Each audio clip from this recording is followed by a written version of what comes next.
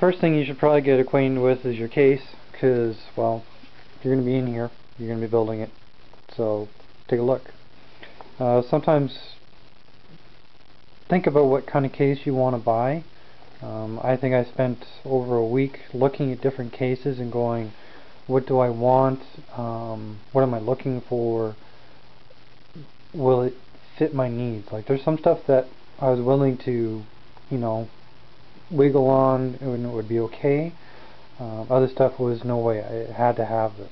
So I wanted more hard drive space. Right now I've got 3, this is going to give me 7. And actually there's an SSD holder down here too if I really want it. That was a bonus. I don't have any plans on getting any of that anytime soon.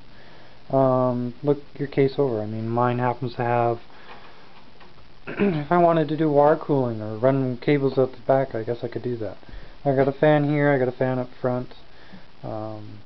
This hard drive case comes out and will actually turn sideways if I want it. I can mount 2 fans or a great big fan here. I can change that front one to a big one. Another thing to consider is does this back plate come out? Some of the motherboard plates actually remove and you can take care of it. This is the back side. In this case I actually have room.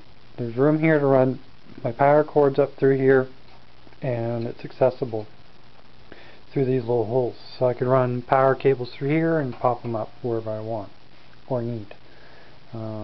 Check out these little cables, kind of get an idea of which ones you want, because these are later going to be used on your motherboard.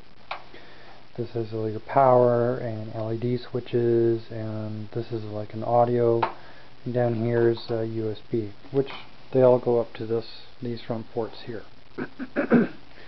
In my case, this back plate is actually not removable. Some hard drives or some cases you can, some you can't. So it's here or there for me anyway. Some people it must have it, so it just wasn't one of my criteria.